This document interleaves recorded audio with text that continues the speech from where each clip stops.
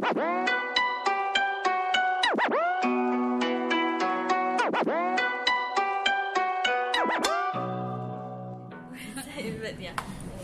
3Watak yang beza, which I rasa every decision that I make is a challenge lah, because obviously dia sci-fi and dia sci-fi yang 100%, dan jalan cerita yang lain, you know, travelling through dimensions. I rasa tak semua pengarah berani untuk ambil cerita macam ni, but Peter Wong just wants to give it all out, you know, sebab I think most of, you know, pengarah kena ada that sifat berani lah, you know, and dia selesa dengan jalan cerita.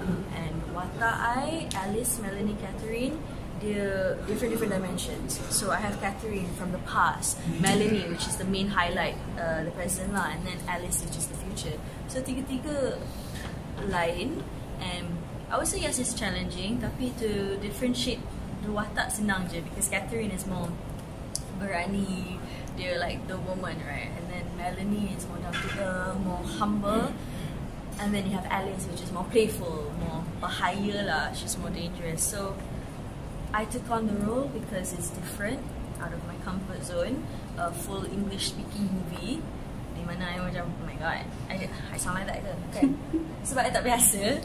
So yeah, it's something different. So I nervous sebenarnya, but I hope this movie dapat diterima lah, yang, or the moviegoers will learn to appreciate this one lah. You know, I'm not saying everybody kena terima, because semua orang ada cerita rahsia yang lain-lain kan. So I hope macam tu lah, and then tengok dengan open mind, because it's my first English movie, and you know, I tak rasa, you know lah, penonton Malaysia, you know, they follow the musim, you know, action, comedy, and horror, you know, this is different. So in terms of genre, it's a bit boleh ke tidak, you know, but like I said, I appreciate Peter Wong going all out dengan CGI, and you know, depending on their budget, but kita pelakon pun kena sama-sama upkan movie ni, you know. And you have Peter Davis, dia memang from action lah, so all the action dia boleh culting lah.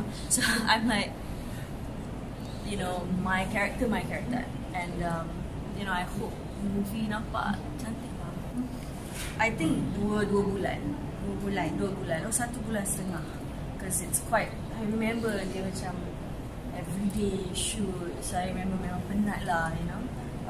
Tapi shooting start April 2016, and I got the call earlier, so everything happened really fast.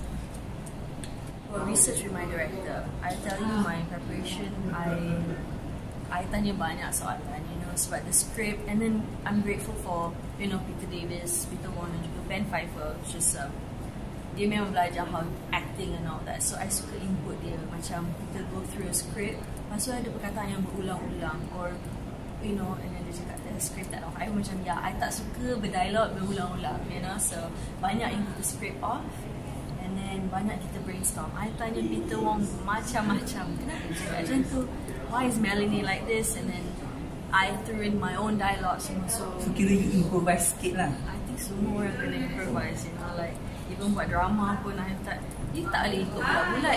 I tak comfortable with that dialogue, I tak nak cakap.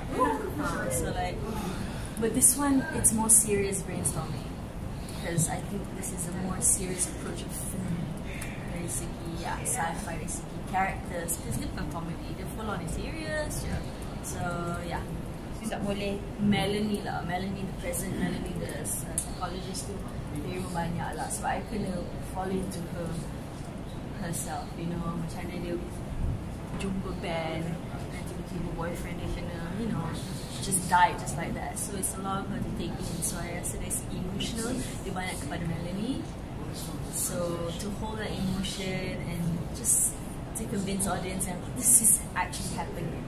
Tapi at the same time, dia macam gila kan, sebab watak Peter Davis, seorang yang boleh time travel, tiba-tiba vanish in front of her macam tu kan. So like, banyak benda yang I trying to make the character realistic as possible, walaupun dia sci-fi kan, macam buat penonton convinced lah. Yeah, the ending scene. So because nanti akan ada netizen akan, you know, dia akan bagi komen negatif. Comfort zone dia kesesaan, you know, that time pun I tak kahwin lagi, right? So Okay. Yeah, but more to that, because like, again, I know, like I said, comfort zone. Semua orang fikir, dan masyarakat kita selamat sangat, you know, I mean, dari segi, you know, drama, which is a good thing, but this movie is more indie. So, I memang okay that you know, it's not like full on, kan? Let's just make it believable, you know, sebab yes, I punya limit je, nak boleh ni, nak boleh kata, kan? Tapi how much do I have to pull up pengarah benda tu, sebab as at the end of the day, it's just acting, and at the end of the day, it's just work, kan? So, yeah. How do you Easy, dia memang watak-watak yang berbeza. Watak-watak lain, full on. So, like I said, Katerina, she wants power. So you can see her control and her need for, you know, the control and the power lah. And then you have Melanie, the humble, nice, you know, smart, and then Alice yang playful lah, you know, like she wants it all. So, like I said, banyak dari segi prepping, banyak I tanya, Peter kenapa dia macam ni, you know, if you see scenes of Alice yang masa kecil, yang the experiment tu, that's her younger Alice. Saya macam, why macam tu, you know, so a lot of imaginative scenes in this movie, di mana I know a lot of penonton akan soal, you know, tapi just gotta receive it with open arms. I don't care about the comments from netizens. Media je yang I care about. I think I bukan jenis yang layan pun.